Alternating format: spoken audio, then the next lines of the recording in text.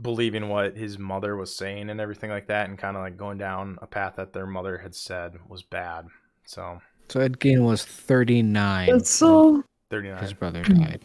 That's how old Ed Gein at least was. Okay. He was in 44. Oh yeah, so mid 40s. Yeah. Yeah. Yes, Ro. also, I think, I mean, basis on what he just said, that Edgeen was used to babysit children, and maybe that made the parents, you know, kind of feel safe, like he's a good person. Our children are safe with him, so he can probably be a murderer.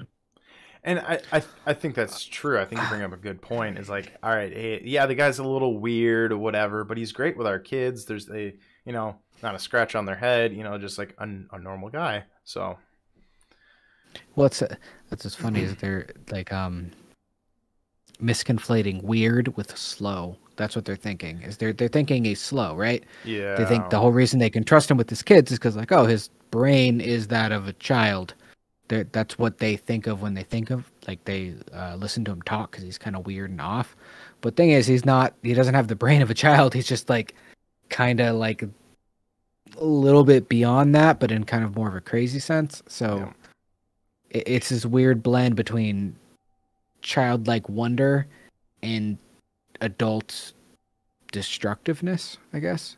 yeah, If you know where the story is going. yeah. It's I don't know. I just think like now knowing and now like learning that he did watch kids and everything like that, I think it makes the story that much, I guess, weirder.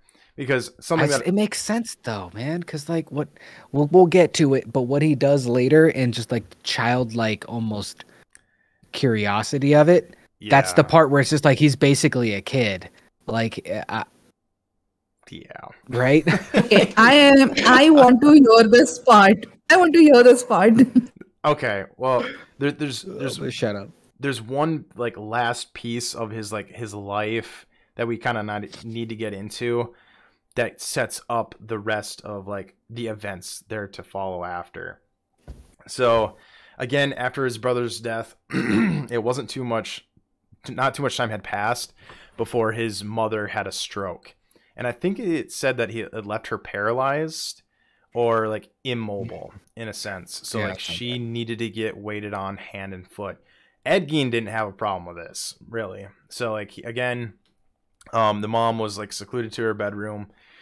She would, I don't think anyone really knows how she treated Ed as far as like, I don't know if like she was like, hey, you're a good little boy, Ed, or if she was like, Ed, get over here right now. Like no one, I don't think, really knows. It didn't kind of go into her personality, but you can imagine.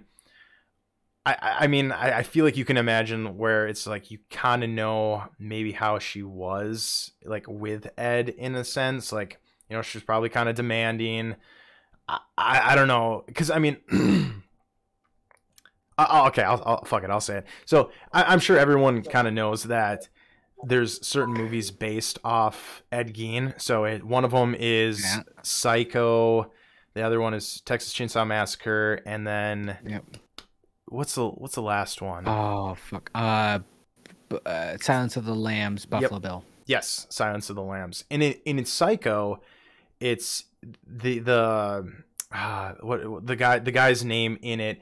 It makes it seem like he Norman Bates. Yes, thank you, Norman Bates.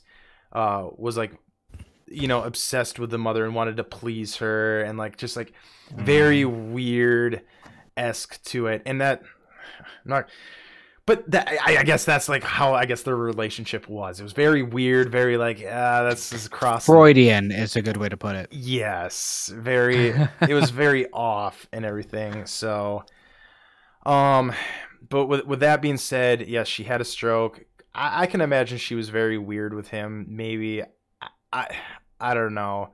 I mean, it said that like she preached that all women were bad except for her. So like again, it's a cult of personality thing, man. She basically like manipulated him to be obsessed with her and her needs because her husband wasn't interested in anything because he was too busy drinking all the time, and her son was too smart to fall for it. Yeah.